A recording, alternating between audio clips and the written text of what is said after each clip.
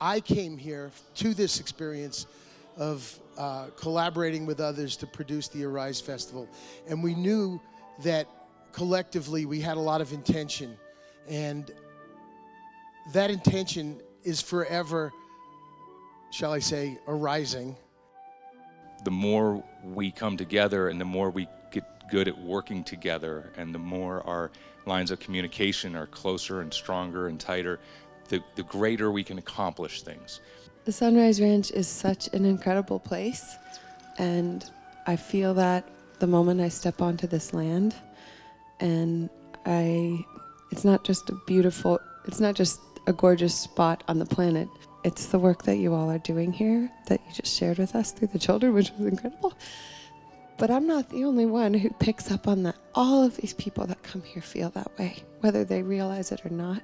And let this be the ripple and the example that, like, if this can happen on this plot of land, that as that ripples outward and expands, that we could heal our planet through that action. The Arise Music Festival family and all the staff who help put it together, and all the volunteers and all the people of the Sunrise Ranch who help put it together, and all their hard work, and has created a very, very large extended family. In my heart also, it means that all of us who are here together at the festival are a family. My oldest daughter, who started working with the Arise Festival when she was 13 years old at the first Arise Festival, is about to turn 19, and this is her 6th year.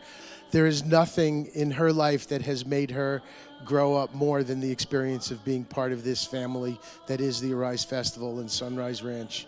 And we've accomplished a great deal of things this weekend here at the ranch, and I think we can accomplish anything on this earth. I truly believe we can overcome any problem we have as a culture, as a race, and as a planet. I just have so much gratitude in my heart.